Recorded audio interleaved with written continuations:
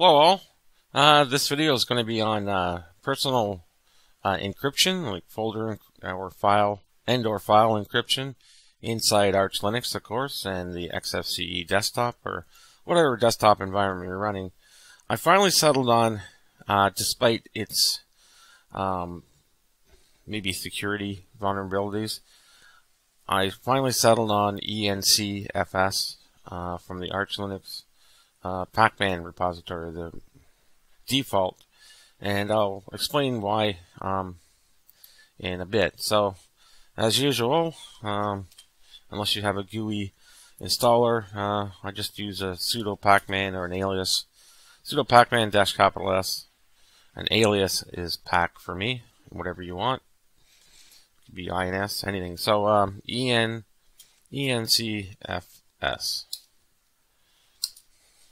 Okay, and that's it. That's all you have to install. And to create your first encrypted folder, it's very flexible. That's one reason I like this. So you just type in Encfs and tilde /dot, and it's going to be a dot file. You can call this anything like folder, and then out to a readable folder. It's going to ask you if you want to create those two directories and what you want to use for encryption. So once you press enter, dot folder doesn't exist, so you say yes. And folder doesn't exist, say yes. And please choose one of the following options: X for expert, P for pre-configured paranoia mode. Anything else or an empty line will be selected. We'll select standard mode. So I usually go with P, paranoid mode. And you type in your encryption password. If I try to think of something here. And you have to supply that phrase twice. Yeah, you have to give it a second because it actually mounts the system. And you go to your file manager. Sorry, not file manager. And there it is, folder. And you press Control H on your keyboard to unhide, and you see the dot folder is right here. And there's the encrypt XML file. Alright, so you can go back to normal mode and just open the folder and put, just for demonstration, and another folder, whatever. Okay, so while it's there, you can, if you don't want this showing anymore, when you're done with encrypting the folder, okay, you can just type in fuse. I'm pretty sure most Linux Arch installs come with fuser. The command is fuser mount -u, and just the name of the visible folders. In this case, just folder. And go back to your home, and you can actually delete it if you want. But if you Control H and look at the dot folder, you can see there's encrypted folders and files. And it's flexible in the way that if you want to do the Encfs dot folder, you can call it something else, like text or something. I don't know, text, anything. You can call it anything. And you want to create it, and this time you just supply your passphrase once. Give it some time to mount. This is a virtual machine, by the way. And home, and there's text, and there's the file, the folder, and the empty file. So again, this time to unmount, instead of folder, it's text. Alright, pretty straightforward. So I've made some notes here. These are just examples. You just install it through PAM. There's also a GUI, which is kind of neat, actually. You can get it directly from the Arch Linux user repository and compile it, or you can use YAWART. And it does compile a couple of it does download a few dependencies. So in the terminal, Yawar, and it's GNOME E. It doesn't matter. You don't have to be using GNOME shell.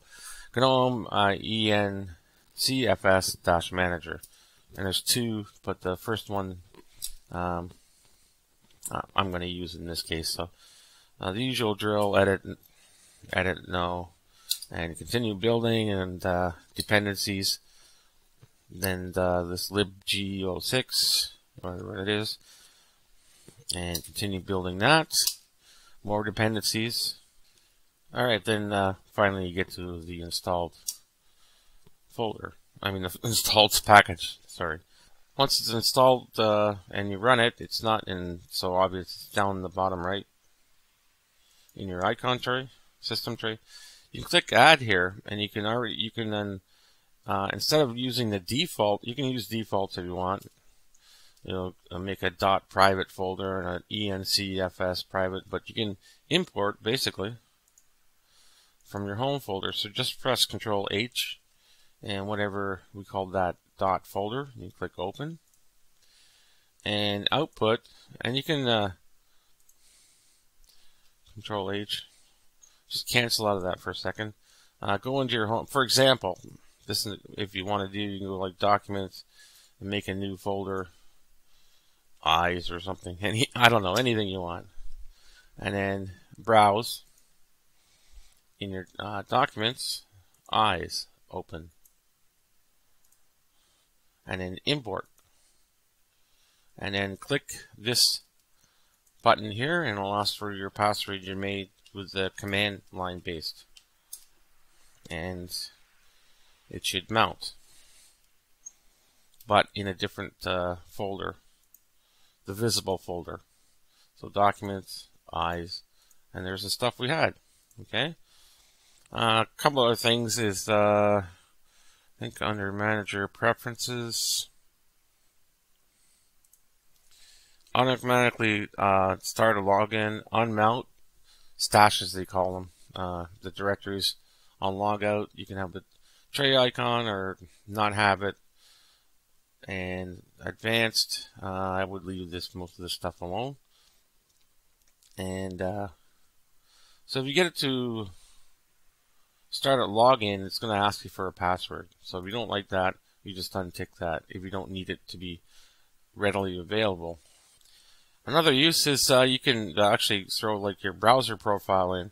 So I made a backup of the Mozilla just in case, and there's a .mozilla folder, and probably better to do this in the terminal. So move mv /.mozilla to /documents. Oh, I got to put the tilde. Sorry about that. To that new folder, and then a new folder called Mozilla, which would be visible. Give that a second. Then ln -small s the /documents I is Mozilla.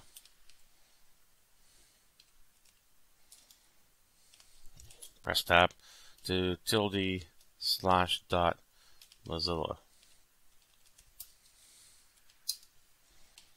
And you see here it's, where is it? Should be a symlink. Oops. There it is. Just had to refresh. So if you click properties, you show you where it actually is, link, and target, and the actual location. Okay.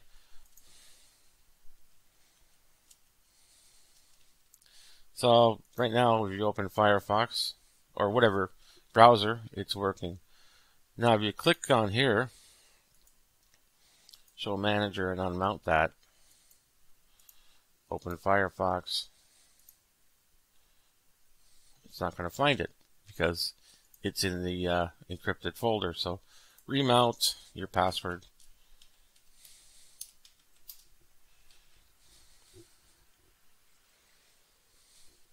Open Mozilla or Firefox, whatever you want to call it, Mozilla Firefox, and there it's back.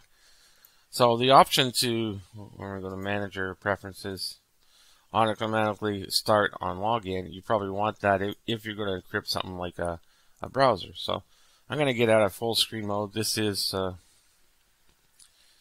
a virtual box, and I'm just going to restart, and we'll just see how it reacts. Apologies, my mistake is the configure the selected stash mount at startup, and there's other option mount when getting available and other things. Unmount after idle after 5 minutes or whatever you want to choose, and so on. So I'll close that and try another restart. Okay, so after logging in, it wants the password because we told it to mount at startup.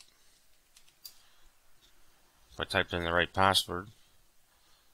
There. Okay, so best test and make sure Mozilla's there. Firefox, sorry. And there you go.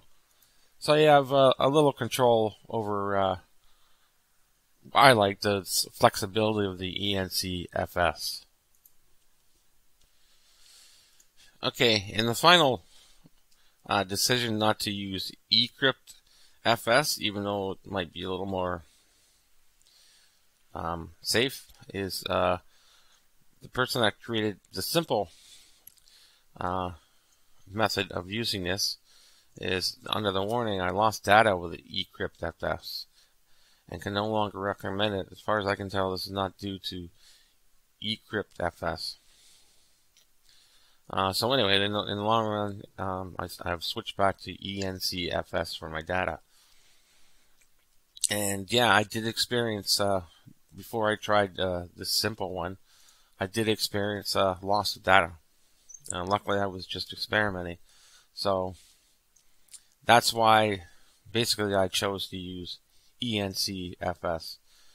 And it's mostly because it's flexible. It's so easy to use, and it survives a format or a secure erase as long as it's backed up, of course, to another hard drive or to a cloud or to a USB drive.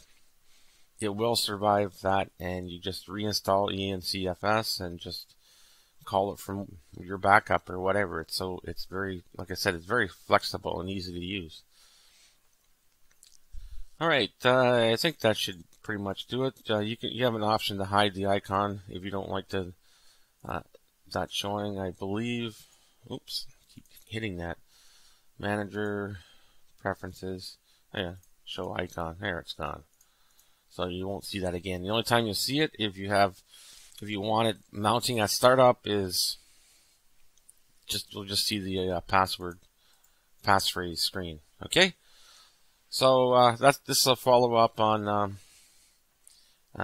de-encrypt on simple volume, local volume management. Made a few videos back. I'll put a reference to that. So this is like personal encryption, okay, as I explained in the beginning. So that should do it for this one. And thank you so much for watching. And we'll talk to you soon. And bye for now.